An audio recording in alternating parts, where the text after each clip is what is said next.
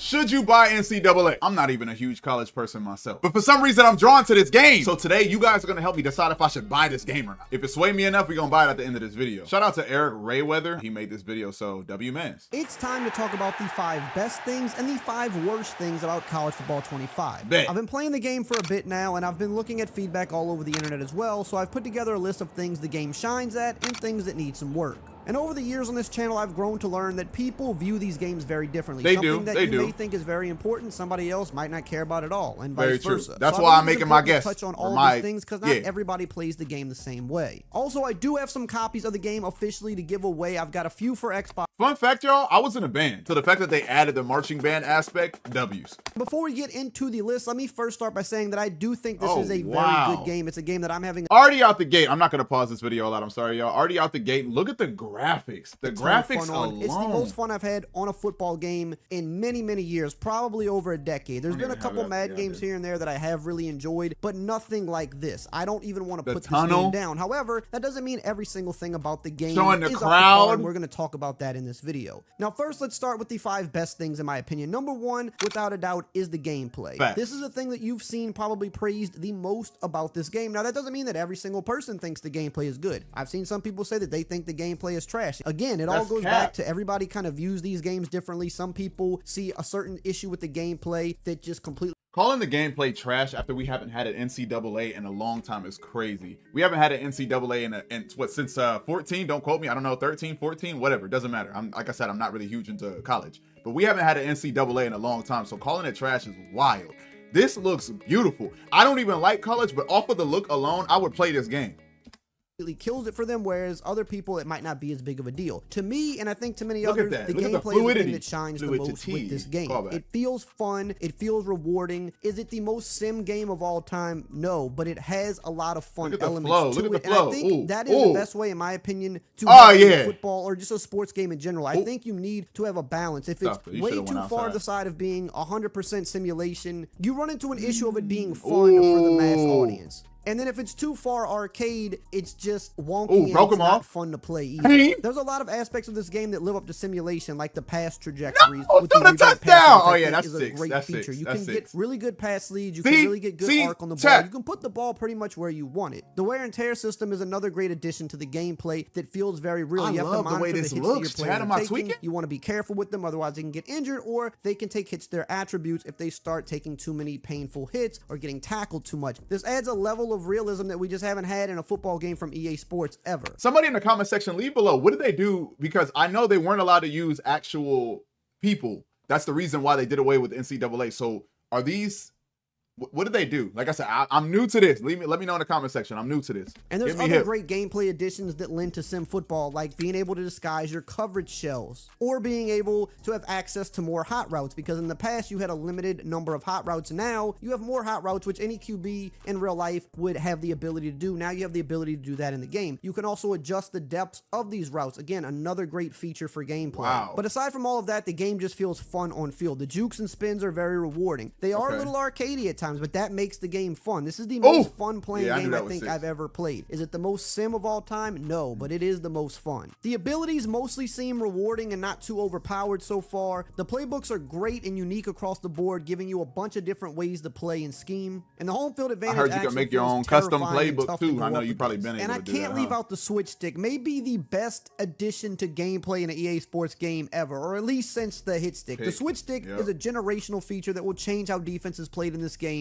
forever. Basically, you could switch around on your players post-snap before the QB throws the ball to really take your defense to the next level, and it's been a home run feature so far. So you can switch. Into a lot of warping. I'm not running into a lot of wonky stuff that we've seen sometimes over the years with Madden. Everything feels pretty rewarding. Everything feels pretty satisfying. Obviously, there are still a couple issues with the gameplay. Blocking at times can be better. The pursuit, which we'll talk about later in the video, definitely needs work. The zone coverage could play a little tighter, but overall, this game is too much fun to play for me to get hung up over those couple of things about gameplay. Look at that. Look at the detail. Now, really quickly, that before is we continue with the running, that's then crazy. Sign up and get your money up. Buy the S list. Representation, without a doubt. They really nailed every team being. Look at that. Look at that, bro.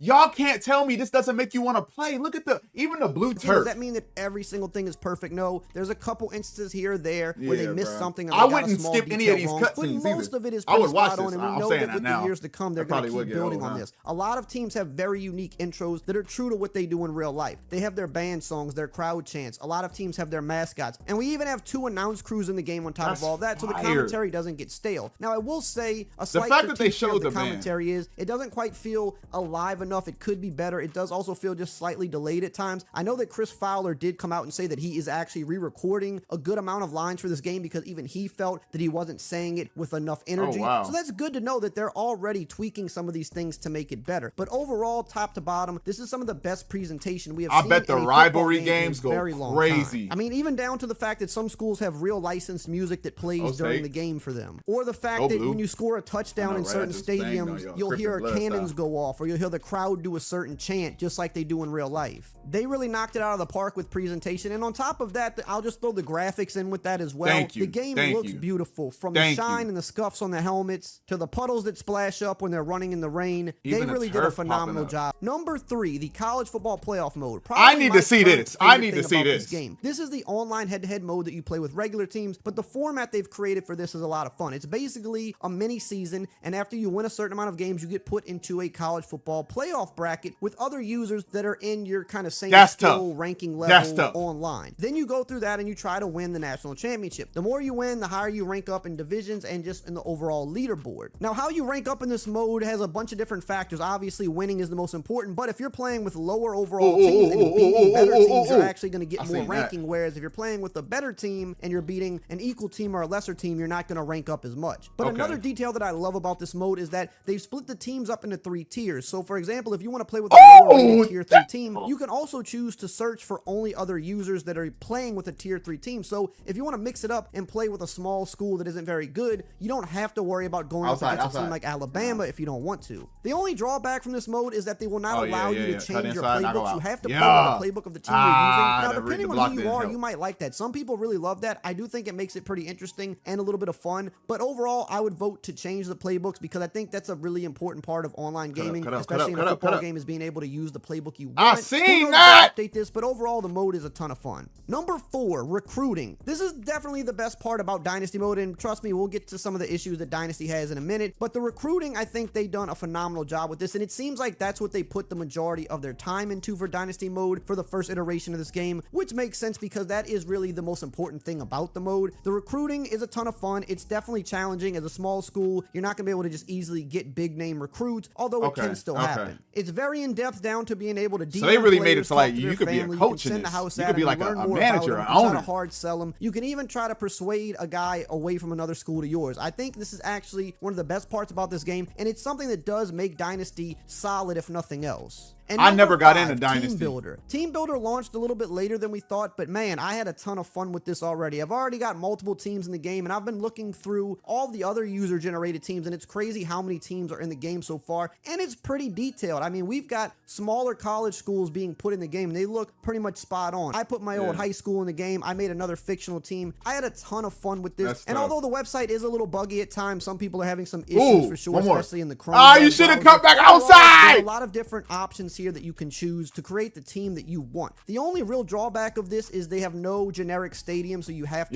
use another stadium. Although there are a decent number of regular stadiums that don't have a ton of branding on them, so you can kind of get away with this, but I would like to see them add some generic choices here for sure, or just give us a stadium creator, which I agree. I think that'd be tough. Want to do that would take us over the top. But as it stands right now, Team Builder I think is pretty in depth and it's a lot of fun, and I'm already seeing some crazy creations in the game. Now let's start with the 5 worst things about the game, and unfortunately the first one. All right. So far, like I said, we got halfway through the video. We got the 5 best things about the game. Right now, I'm leaning more towards the yes. Let's see what happens.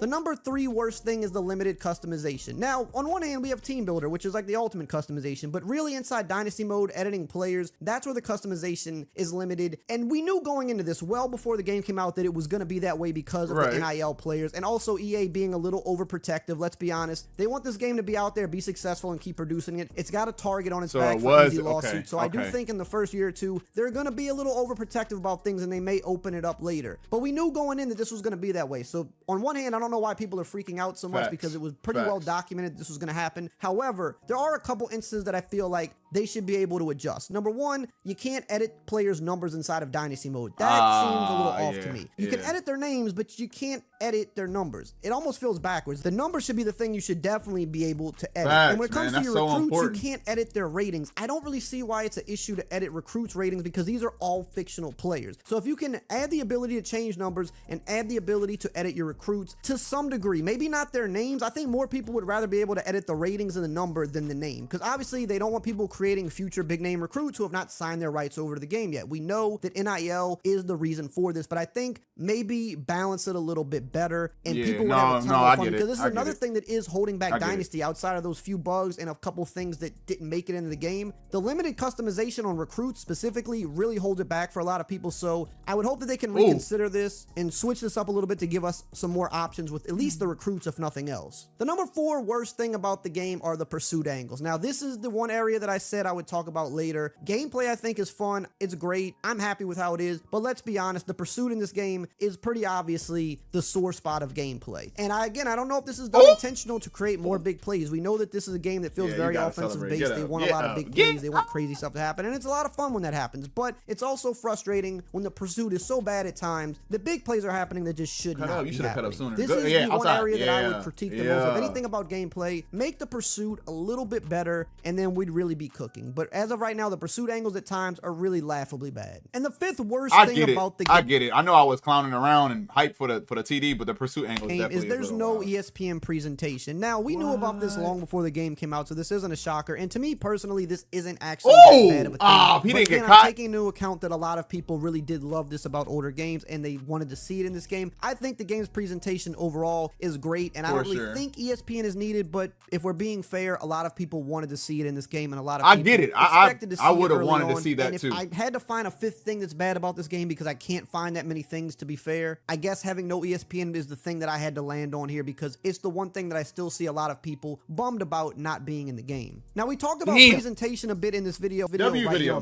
video. Ultimately, I'm gonna be honest with you, I skipped the first 2 negatives about the video because it was about Dynasty, and I don't really play Dynasty, but I don't know if that's enough to get me to buy it yet, y'all. What you think? How much is it? Really, Xbox? Save $7? That may have did it for some people. I think it's $7. Actually, I'm gonna get the trial version. Next video, y'all gonna see the highlights of my NCAA. I promise you. I'm gonna do it right now. I think I'm playing. If you made it to this part of the video, I hope I could influence you to either A, buy it or not buy it, but I think ultimately I'm gonna end up buying the game. So let me know what you guys are gonna do in the comment section below. But I appreciate y'all. As always, Finesse Gang, we out.